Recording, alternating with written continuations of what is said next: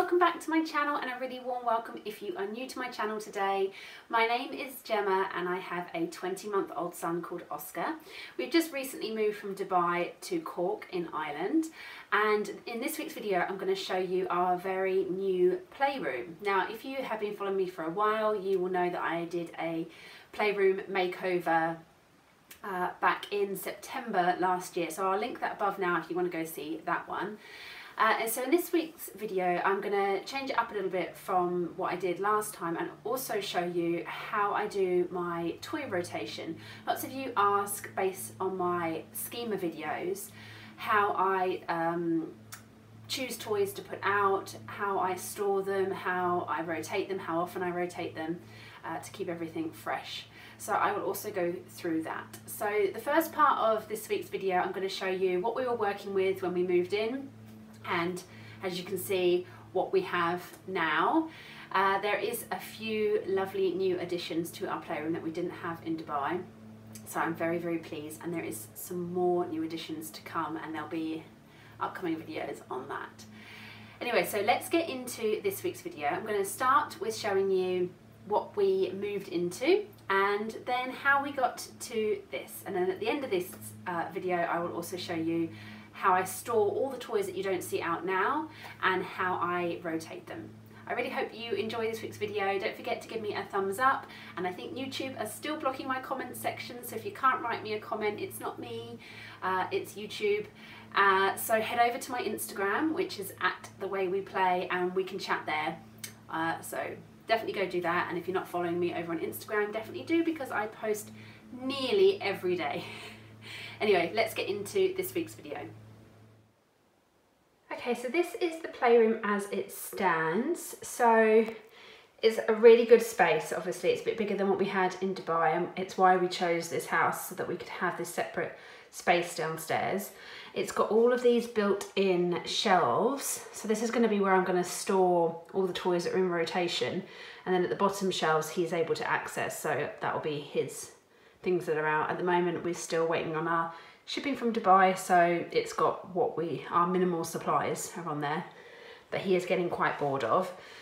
I have purchased the IKEA doll's house, so that's new, and then everything else I've had before. So far all I've done in this room is painted the wall. It is light grey and it's just this wall.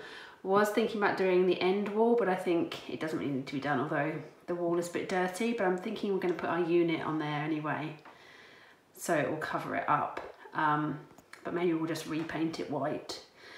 And so the fireplace we've got in here, it's not a working fire, but it's a nice feature. And then there's just this plain armchair in here, and then around here is like another standalone unit, which at the moment has all of his nappy supplies. I don't put anything on this shelf at the moment because he can reach it. So I don't know if that's going to stay or what. So yeah, so this is the space so far.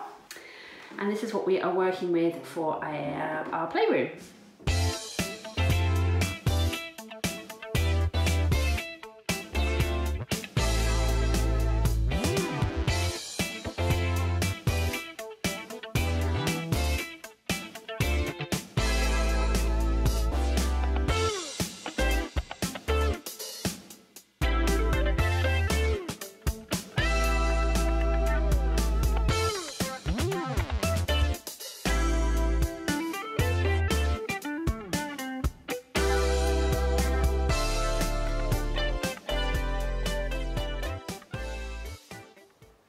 So here we have the finished playroom as it's been for about the last week to 10 days. So I'm due a toy rotation. So what I'll do is I'll take you around what the playroom looks like now, and then I'll show you how I do my toy rotation. So I'll start on this side of the room.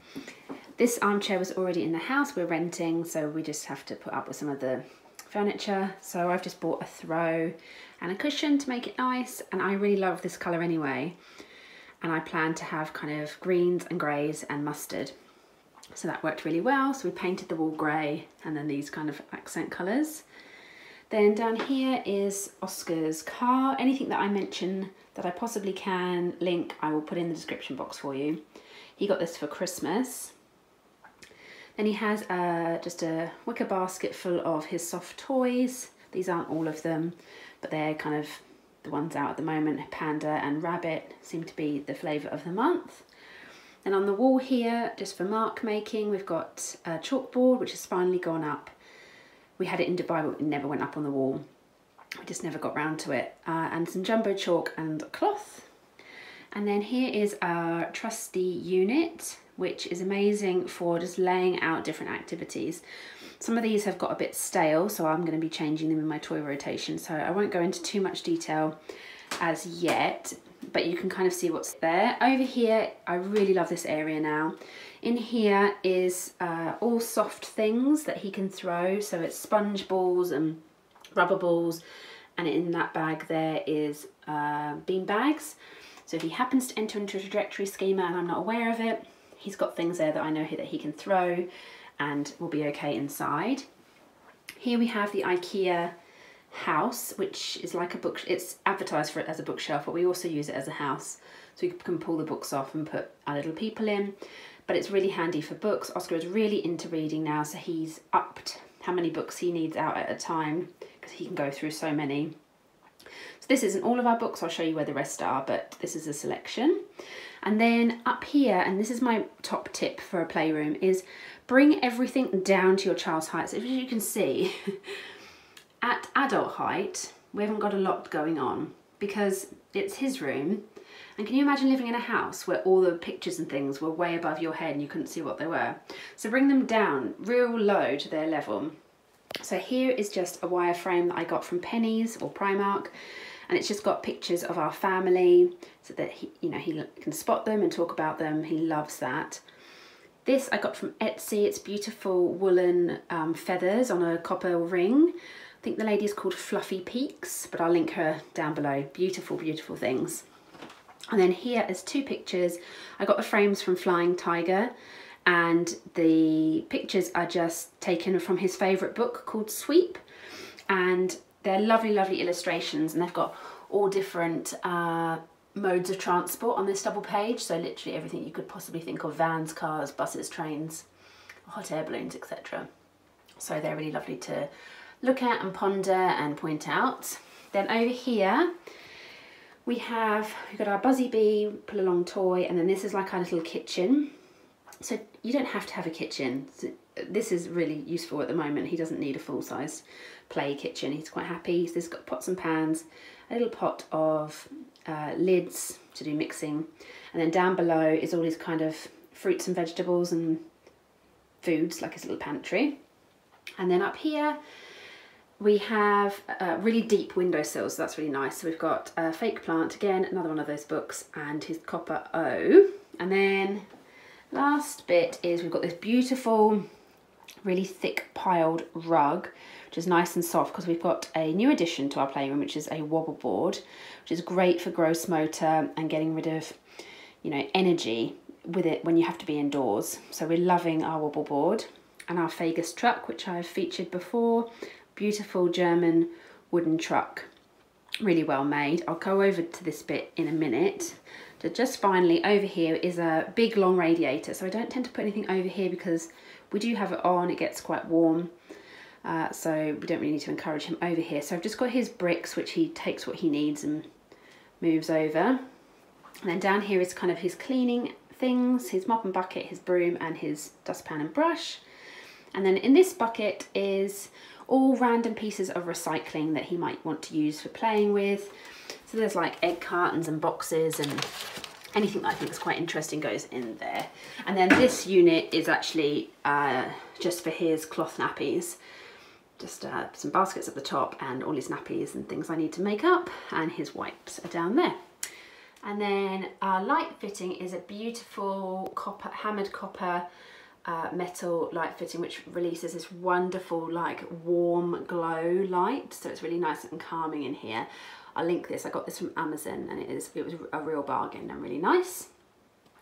And then over here we have built-in storage. So this was really, really handy. In Dubai we used to have a cupboard to store all the toys that were out of rotation, and here we have these built-in kind of bookcase. Oscar can only reach the bottom 2. So those are set up for him to access, and then the top 4 is where I store all the things that aren't out. So I'll quickly go through the bottom. So at the moment we just have loose parts and a shopping basket. These are his library books. We're really happy to be able to access a library now, so we keep them separate. And then puzzles are down the bottom, so he has 2 puzzles to work on, and he tends to work on them just there, or sometimes if I'm in the room he'll pull them over to me and we'll do it together. And then up here, and I'll go through this in a bit more detail, and you've seen me kind of organise this. So those are the books that aren't out. So we do have quite a few books. We've got some upstairs in his bedroom, some in our bedroom. Those are ones that aren't out at the moment. He has library books as well, so books are everywhere basically. So those are just being stored. That is a box of boxes, so containers and things that we need. I'll go through what's in all of those.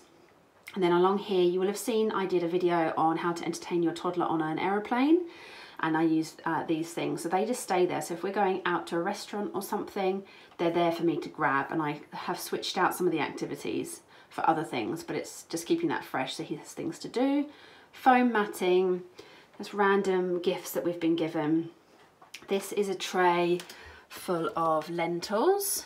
So we get that out every so often, and the big jar. Over here is where all the extra puzzles and things are stored. Puzzles are really difficult to store, but stacking and then chucking in the corner is basically how we're storing them at the moment. And then these are much more organised, and I will show you exactly how I do that. And then train set and our way to play car track and some more chalk. And then down here I have one of these little units. This is all kind of craft supplies, so paper, oilcloth. And then in here we have paint brushes, rollers, stampers.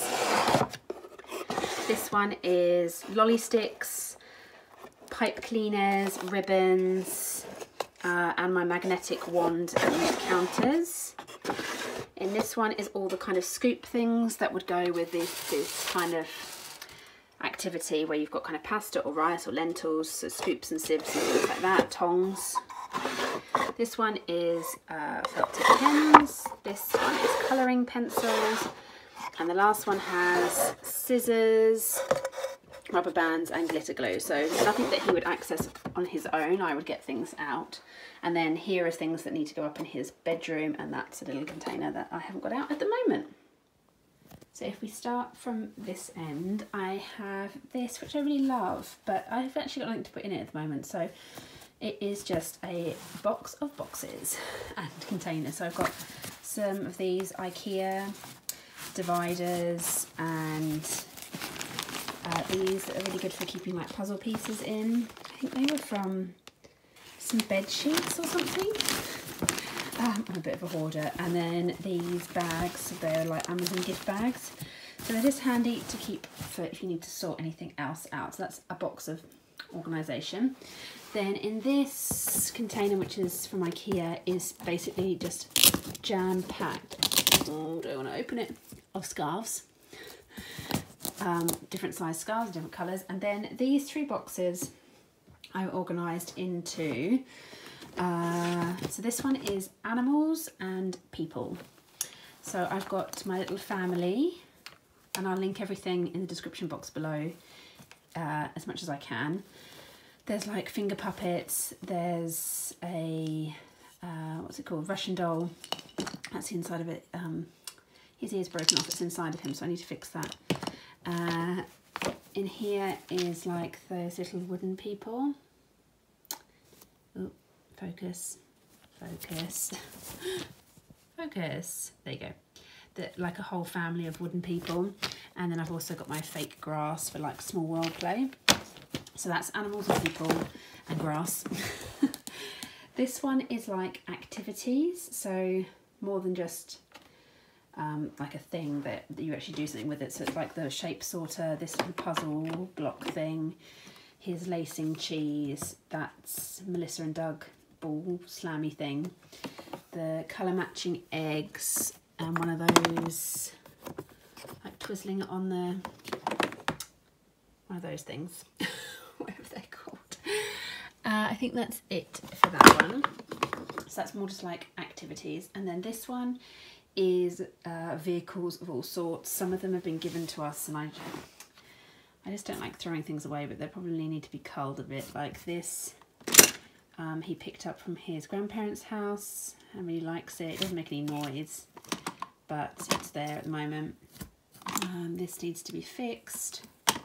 There's a bit of Duplo in here, and then some like wooden trucks and things.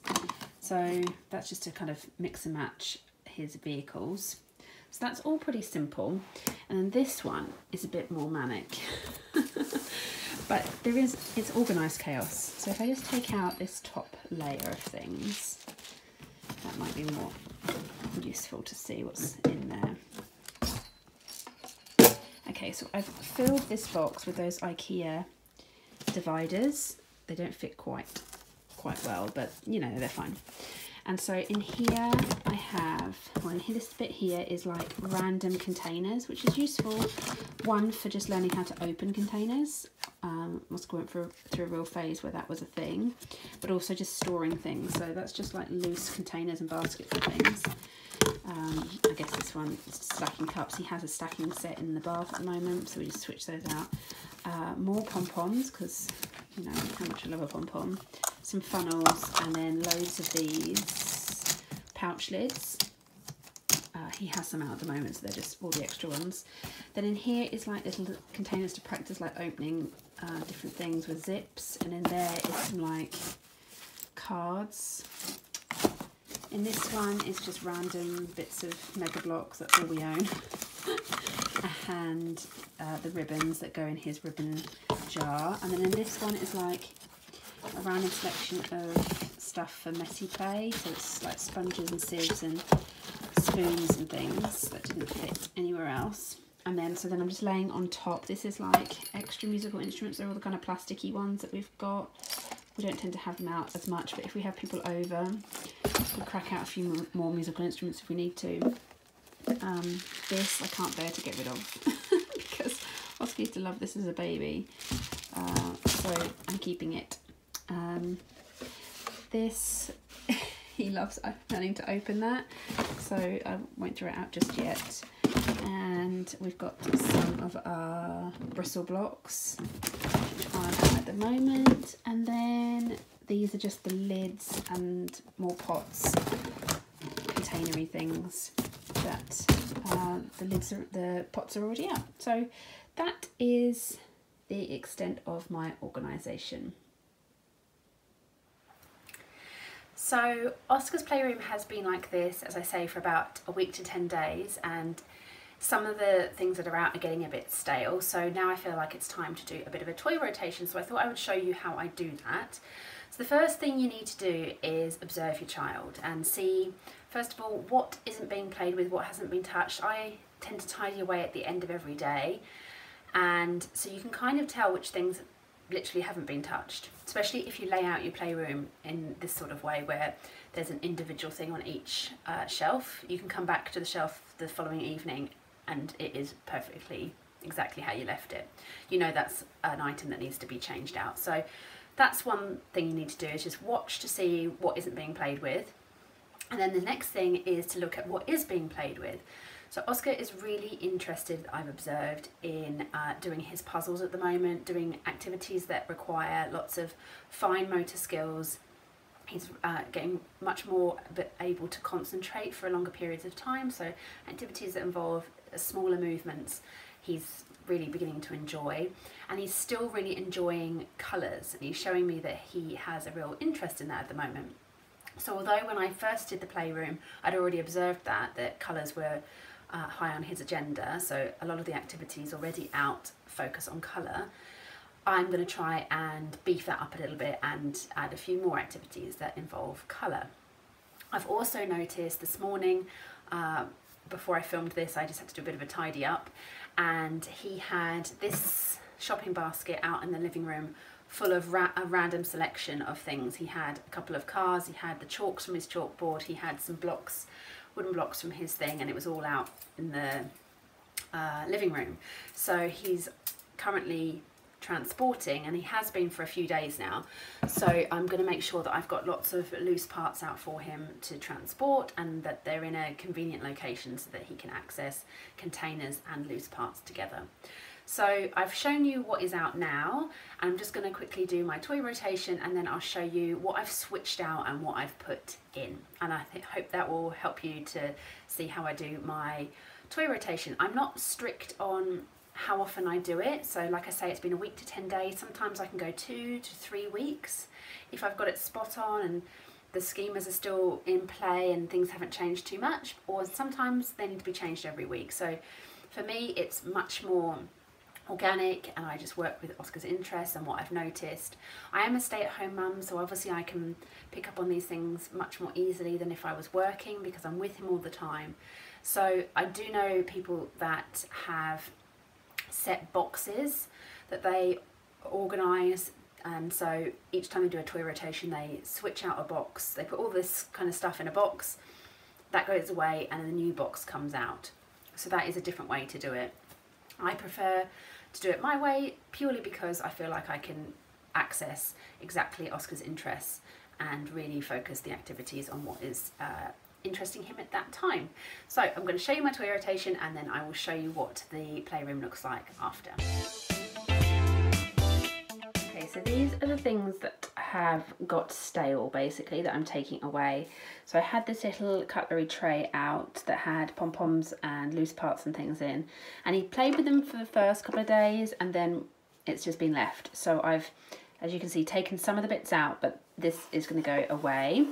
The musical instruments I had in a basket, and he, like I say, had a day where he was interested and then hasn't touched them since. So I've, as you can see, I've removed some. These two cards haven't been played with at all. Neither have the animals, so they're going. The scarves, I've taken some of them out, but they haven't really been played with either. And I've just taken the 2 biggest rocks away. So not too much has gone stale, but then I'll just quickly show you how I've changed things up. Okay, so to encourage a bit more use of the musical instruments, I've just taken 4 different things out and I've laid them out on the shelf to make them a bit more interesting. So we'll see if that makes a difference.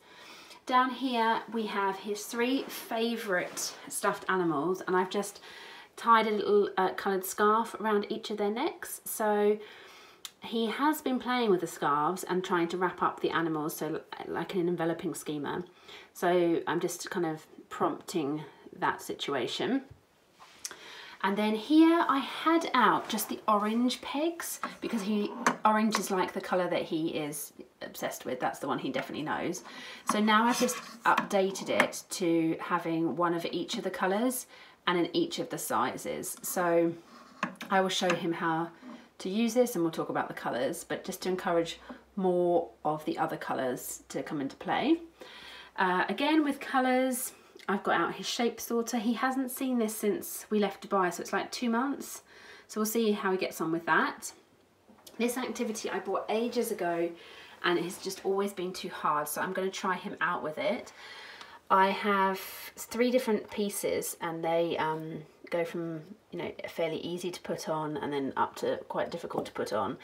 So I've limited it because there's actually 5 pieces for each section, so I've just removed all of the other pieces, and also I've just kept with the colours that we are. So orange he definitely knows, blue he's getting there, and red he isn't sure about. I think it's too close to orange. So having them in an activity, hopefully we can talk about that. And then here I've just, because I said about him being more interested in kind of puzzles, I've got his animal puzzles out. I've just picked 3 of them rather than having everything out or the box. A little tip is, if you ever have puzzles out, don't have them already done. It's very easy to think, oh, just stick out the puzzle, and if, you know, can you imagine going to like a 1,000-piece puzzle and it's already been completed? It's not going to encourage you to want to do it. So have them laid out, undone. And then, as I said, he's in a bit of a transporting schema. So I've taken some of those loose parts. So I've taken the grappat rings and the rocks, the smaller rocks, and I've just left it with the basket, so he can do what he pleases with that. And then down here, I've just made a very quick activity with an egg carton. So I've taken some of the pom-poms that were in this tray that weren't really being used, and I've just quickly turned it into a little activity. I've just got some colours, felt tip pens on a bit of piece of paper and matched with the coloured pom-poms. Looks a bit like a very Eastery activity, doesn't it? So he can match the colour to the right section, sort of thing. So I'll have to show him how to do that, but we'll see how he gets on. But again, working with colours because that's his interest at the moment. Over here, I haven't changed really much up. This was over on the other side, and I've put it here because it just gives him a bit more space to actually get the pieces on without having to pull it all down. And then I've literally just switched these over just to freshen them up because he's still playing with them. And oh, a tip here is, again, like I say, always remove the pieces, and if you've got lots of little baskets, that's really helpful. And I always put on the top, if it's a puzzle that's a bit more tricky to do independently, which this one is, he finds this one much easier to do. I always put kind of on the top the piece that he's much more successful with. So one, this is orange and he really loves orange, but two, it's one of the easier pieces to get in. So I leave that on the top because that kind of gives him that little boost of success that, oh, okay, I can do this, and then I might go for an additional piece. So that's another little tip as well. So that's the end of this week's video. I really hope you enjoyed it. Don't forget to head over to my Instagram if you can't comment here and let me know what your favourite bit was, or if you've got any questions. I'd love to hear it and chat with you guys. And I will see you again next week. Bye!